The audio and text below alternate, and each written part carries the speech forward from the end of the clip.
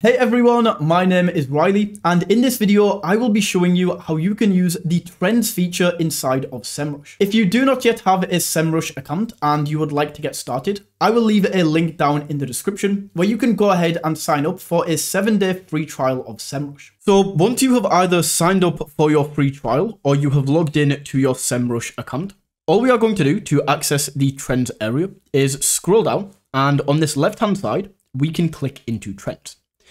So in the Trends area, we can see we have this Get Started section, and this is just going to give us an overview into everything that we get with the Trends section. So it's going to give us an overview into what we get with Traffic Analytics, then Market Explorer, Ion, and One to Target. And you can see these are all of the options that we have down here and everything that we can do inside of Trends. To give you a brief overview into this and explain what Trends is, it is essentially competitor analysis that you might be doing for your business. So the first category we have in here is traffic analysis. And this is specifically going to be looking at you and your competitor's website. And you can see a breakdown of your own website traffic, and then we can compare this to competitors. So I'm just going to use an example, and let's say in this example that I am the owner of apple.com, a nice big example for you there. So let's type in apple.com. So we can enter that in right there and then click on analyze. So once again, this is my company in this example. I own apple.com, and in here is now going to show me my traffic analytics for my website. So right now, this is showing me traffic for the current month, which is June. It's showing me traffic worldwide and traffic on all devices. Now you can change these, but you do need to upgrade to Semrush Trends and buy this package right here if you do want to flick back through previous months. The same for countries. If you want to select individual countries or if you want to select individual devices, then you do have to upgrade to Trends. But for now, we can just take a look at the analytics that we are given right here. So we can see the visits that we have had this month on the website, and it's telling me that 43% of these visits are coming from a computer, and then 56% are coming from a mobile device. We can then see the unique visitors for this month is 384 million. We can see the pages per visit. So what this means is when somebody lands on your website, what is the average amount of pages that they click through when they are on your website? We can also see the average visit duration, so how long people spend on your website, and we can also see the bounce rate. So the bounce rate essentially means what percentage of people came to the website and just saw the website and they left before they clicked on anything. So this is 61% right here. And we can also see these analytics that's going to show us the difference month over month. So we can see that this month in June is 1% worse than in May. So this went down by on average 4 seconds. And the bounce rate right here is slightly higher. It went from 61.07 to 61.13%. We can then go down and see the trend by device. So this is showing us since the start of the year, how many visits we have had to the website on each device. So all devices is going to be blue, and then desktop and mobile are in green. So that is visits. We can flick over to unique visitors. Purchase conversion is going to be blocked, I think. Yes, we do have to upgrade for this. We can then see the pages per visit. So we can see that people on desktop are on average, they are viewing more pages every time they visit apple.com than mobile users are. So that's some information we can take right there. We can then see the average visit duration. So once again, desktop is far ahead, and we can see people spend on average more than 2 minutes more on the website when they are visiting this on desktop. And then we can see the bounce rate as well. And once again, mobile is just the worst traffic for this website on Apple right here. And we can see the bounce rate is a lot higher on mobile. We can then go down and we can see the traffic channels by type. So essentially, where did this traffic come from? All of this traffic, the 371 million visits we got, where did this come from? So we can see that 431 million of these came direct, meaning that people went to the web browser right here, typed in apple.com, and then went to apple.com. That is direct.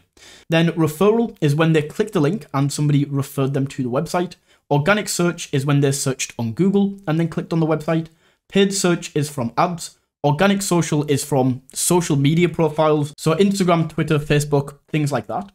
Paid social is paid social media ads, and then we have email, so how many people came from the emails that they send, and how many came from display ads. We can go down and we can see the journey source, so the top sources, people going into the website, and then once they left the website, where did they go from there? So we can see apple.com, icloud.com, microsoft.com, google.com, all of these different websites. And then if we go down, we can see distribution by country. So I can see that with apple.com, most visitors are coming from the United States. This is 34%. Then almost 5% are coming from India, 4% are coming from Japan, 3% are coming from the UK, and we can see all of that data right there. So that is our own website analysis. But what we can do is we can go to the top and we can add some competitors in here. So I'm going to go into competitors and let's just go for facebook.com, and let's also add Instagram into here. I know these don't directly correlate as businesses, but this is just an example. We can click on compare, and now we can see a comparison between these. So how many visits each of these websites has, the unique visitors, the pages per visit, average visit duration, and bounce rate. And then we can see the trend right here. So Apple is blue, Facebook is green, and Instagram. So we can see all of the same statistics. The only difference with this now is that we have all of the competitors on here. So we can basically compare our statistics in all of these different areas against the competitors that we added. So that is traffic analytics.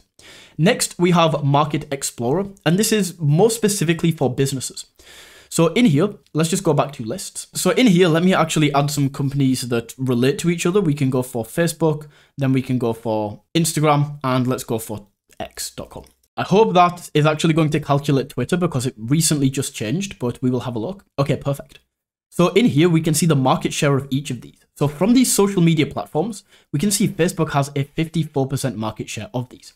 We can then see the total market traffic, the market traffic cost, the market size. We can go down and see some of the top keywords. I'm definitely going to have to blur a few of these right here. But from there, we can go down and see the total traffic trends. We can see the traffic distribution, the audiences, the locations for each of these. And as I said, traffic analytics is going to be more comparison for traffic to websites, whereas Market Explorer is specifically looking at the market within that. So that is Market Explorer.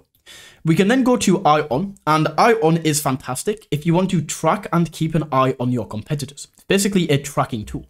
So in here, let's say that I am Facebook in this example, and I want to keep an eye on Instagram and Twitter. Okay, so we can add up to 20 here, but I'm just going to go with start monitoring. So we can see all updates and the changes that they have made. So all of these different things that they have added. We can see Google search ads. So we can see Instagram has run 11,000 search ads compared to X's 29.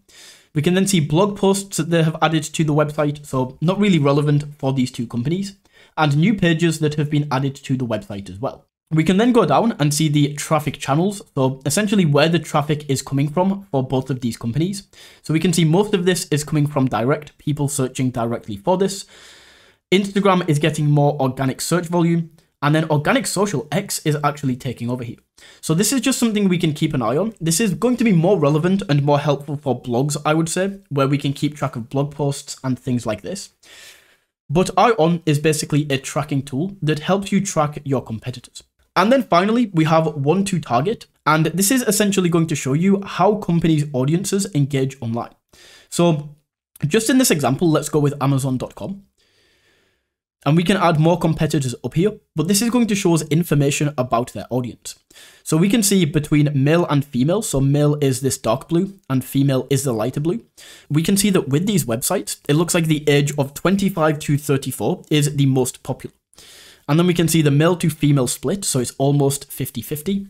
And then we can see the age goes down the older that the people get. We can then see the sex of the people that are on the website, so slightly more male for both of these. And then once again, we can see the unique visitors, we can see the distribution by country. And then we can go along the top and search even more. So we can see socioeconomics. How big are the households of people who shop on Amazon? So this one right here is between 3 to 4 people. So people who have 3 to 4 people in their house, this is the biggest percentage of Amazon traffic. We can then see the income level right here. So most of Amazon's traffic is low income. Then we have a little bit more in middle, and then a small amount is high. Only 9% of people who visit Amazon are high income. Then we can see the employment status. So most people are in full-time work, 15% are unemployed. We then have the education level, and we can really take a deep dive into this and even see like what people are interested in, what devices they are using, what social media they use.